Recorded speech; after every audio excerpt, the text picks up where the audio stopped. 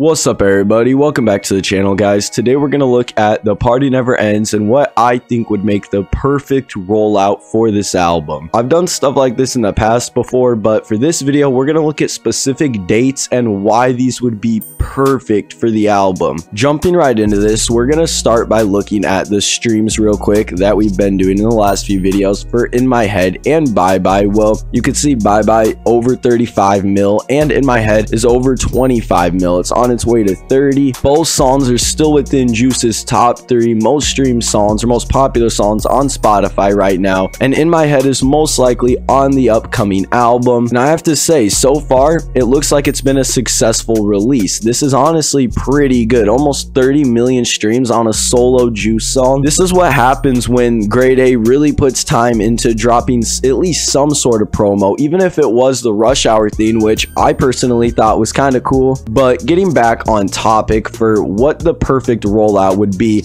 if you guys know, Pete said that something will release on December 2nd. Is this true? Only time's gonna tell with that, but it just makes sense that something does drop that date because that's obviously on a Friday for one. For two, that's on Juice's birthday. Whether it's biscotti or something else, right now biscotti's just one of the most teased snippets from Grade A and the label, and the song's produced by Max Lord, so I kind of think that just makes the most sense to release. But that could always change. It could be something else, whatever the song might be. If we already have In My Head, which is the lead single, and we get the second single on Juice's birthday, December 2nd, that would leave us with 2 singles to the album. Keep in mind that they could even drop the day after Juice WRLD Day, because then the song would technically drop at Juice WRLD Day, I believe. I just think it makes more sense to do it on the 2nd because that's literally a Friday and it's Juice's B-Day. So say we have In My Head as the lead single and then we get biscotti or some other song on December 2nd, that would leave it so the album could honestly drop on December 30th, which if the album is The Party Never Ends, that just makes perfect sense to drop the album the day before New Year's Eve, and then we have The Party Never Ends for New Year's Eve. That sounds almost like it's just meant to be. The Fridays in December fell on really good dates this year to hopefully get some sort of Juice music. Now, I'm not saying that The Party Never Ends or whatever the album is